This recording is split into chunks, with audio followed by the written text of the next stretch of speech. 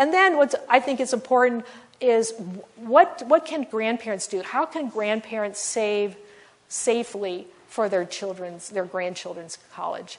And the good news here is grandparents can save as much as you want. They can put it in 529s or any other place they want, and it's not going to impact the children's chances for financial aid at all. But when it will is when grandma or grandpa decides, okay, now it's time to help with college costs. We're going to pull money out of the 529 or out of our whatever account. That's when it can hurt a kid who is getting financial aid. Now, if grandparents are helping their grandchildren and the grandchild is getting no financial aid, they can help whenever they want. It doesn't matter, right? It's not going to influence their merit scholarships at all. It's only going to matter the timing of when grandparents help if their grandchildren are getting need-based aid. And if they are getting need-based aid, then what the smart grandparent will do will wait until the child has filed for his or her last financial aid application, which is typically in the spring, if the kids are getting out in 4 years, typically the spring of the junior year of college. So once those are filed, whether it's the profile and the FAFSA or just the FAFSA, then the grandparents can take out the money and pay for the last year of school or pay off any loans or do whatever they want to help with college costs, because no one's ever going to ask again, hey, are the grandparents helping with college costs? I should mention that when grandparents if grandparents would take the money out and the kids are still in the process of filing financial aid forms, that grandparent money is treated like a child's income, and it's assessed at 50%. That's why it's very stiff. So it's best for grandparents to sit on the side until no more financial aid applications are filed. And then I should briefly say that the best student loan for those who do borrow is the Stafford loan. These are the amounts that you can borrow. The reason why this is a safe loan, most kids can borrow up to $27,000. It's the kids' loan. The reason why I think it's safe is because there's a federal repayment plan. The latest is called Pay As You Earn. And a child can, if they graduate and they don't have a job or they're underemployed, they can pay it back based essentially on what they make rather than what they owe. So it's kind of a no-brainer.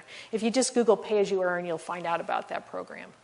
And the last thing I want to talk about tonight is just another way to save for college or to spend less, is to make sure your kids get out in 4 years, right? Which everyone here is probably going, well, aren't they going to get out in 4 years?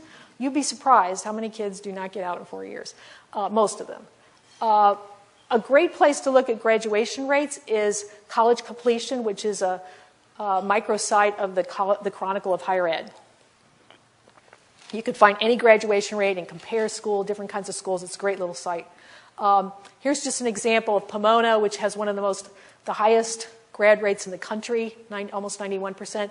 Now, these are all federal rates, and they're a little weird because the feds only count full-time freshmen, how many graduate in 4, 5, and 6 years.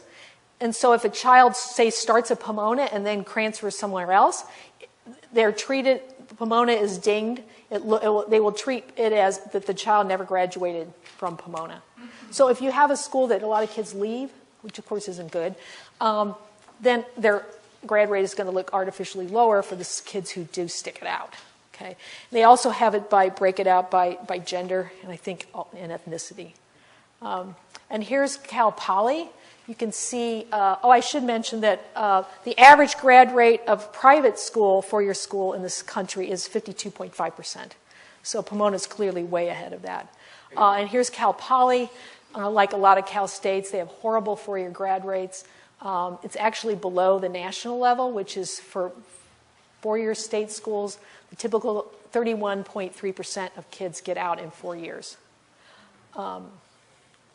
And here's some grad rates of UCs. You can see a variety of rates of different grad rates. I think the top UCs kids tend to get out in 4 years because they typically show up.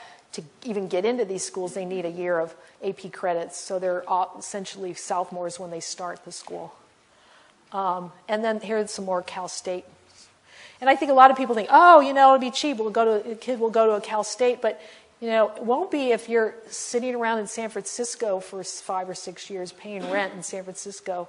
And a lot of kids do drop out because they can't get their classes, and then those that want to hang in there oftentimes have to spend their summers going to college, community college, to get out in 5 years or 6 years. And then here's just some four-year grad rates. Private schools typically have higher grad rates, but not all of them. I mean, you can see like Chapman University is a very hot school right now in Southern California.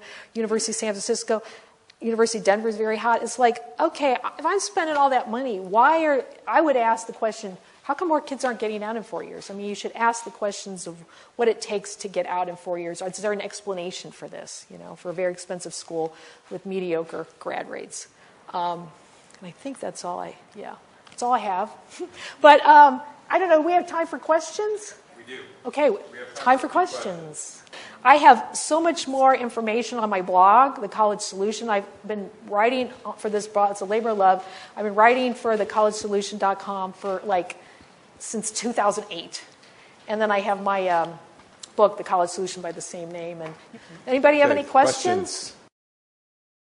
Well, I tend to think I would prefer to start at the school and end there, because one thing is you can lose ground if you start at a school and then transfer, because all your credits won't transfer, right?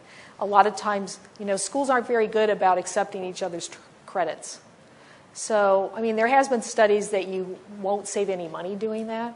I mean, in this state, most students start at community colleges. One thing I will say about that, and the problem, no matter what your income is, even families with very high incomes, their kids who start at community colleges rarely ever get a bachelor's degree. I don't know, it's like a Bermuda hole of education. I don't know what it is. But I would say that for students who do start at community colleges, which are most kids in the state, just because of the strange way the higher ed was designed in the 1960s, to funnel most kids to community college, which is very unusual. Most states are not like that. Kids who start at community colleges should practice for the placement tests, because take it as seriously as an SAT or ACT, which you don't have to do to get to a community college. But a lot of students start way behind, so they're taking all these remedial classes and they get discouraged and they're not getting any credit, which is one reason why they never get out. If I've talked to community college officials in this state, and they said they have studies that show if kids study before they get the placement test for English and math, they skip, 1 or 2 remedial classes. So that could really help to get them on their way.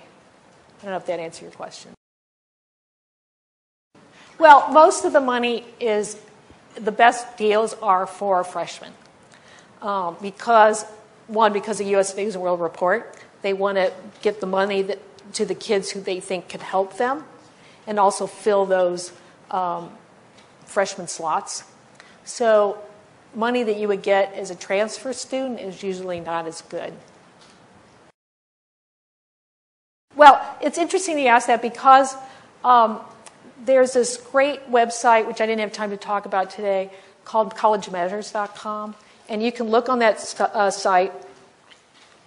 It was started by this former head statistician, the university or the Department of Ed, the feds.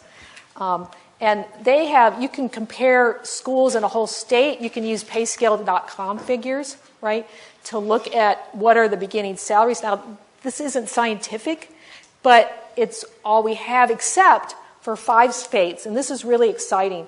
College Measures has been encouraging states to develop databases, because they're fully capable of actually tracking what the beginning salaries are of students who've just gotten out of college who stay in their state.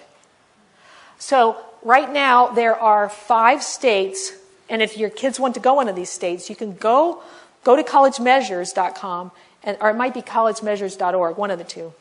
And you can click on it and you can see if your kid wants to go to school in Texas, Virginia, Colorado, Tennessee, or Arkansas, you can go on there and find what the exact salaries are, because it's linked to state databases that are linked to the unemployment records, because the states have to know what people make in case they get unemployed. Okay, so what a lot of people, including myself, would like is for the feds to do this. Now, the federal government was prohibited from doing it Congress forbid them to do it starting in 2008 because a lot of private schools were lobbying against it. They didn't want people to know.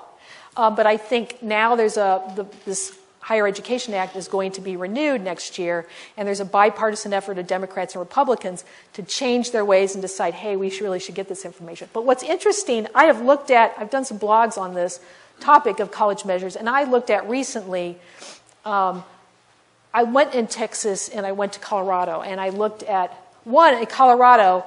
Okay, what are the schools that have the highest salaries in general? But you can even drill down to majors. So in Colorado, the schools with the highest salaries, and these are real figures, Boulder was down the list. University of Colorado in Denver, the kids there were earning higher salaries than in Boulder. And one of the top schools for salaries was Regis University, which how many of you are, kids are, craving to go to Regis University, a Catholic university in Denver, right? So I think a lot of this perception that some schools are automatically going to give you better salaries is not true. And then I looked at Texas, and I drilled down and looked at accounting majors in Texas. And I saw that the top accounting major, the kids making the top salary as new accountants, were from the University of Houston at Clear Lake. Now, who's ever heard of that school, right? So if you can have, I think part of this, schools are banking on their prestige, are banking on their reputations, like, oh yeah, of course they get the top salaries, right? Maybe not. I think Metro State in Denver was doing better than Boulder kids.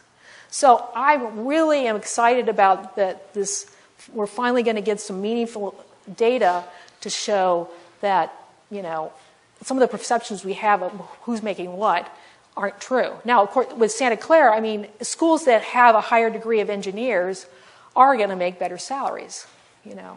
That's just the way it is. But then, of course, most students are not going to be engineers. And most students who go to big research universities to become engineers get washed out. So I don't know, that was a long answer to your question. Anybody have any other? I can talk all night long, but I know that... We got time. Last one. Okay. Well, you're on the honor system. You have to. They ask you. You're supposed to tell the truth, and the forum will ask. Did you have any help paying for college? So it's just now.